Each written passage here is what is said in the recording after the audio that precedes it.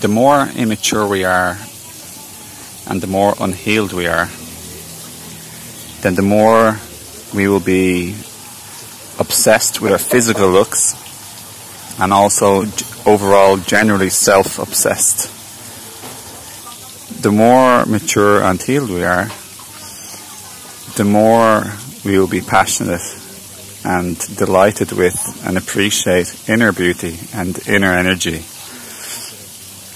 And the more we will be concerned and passionate about and working towards global health and cosmic health and other people, not just ourselves.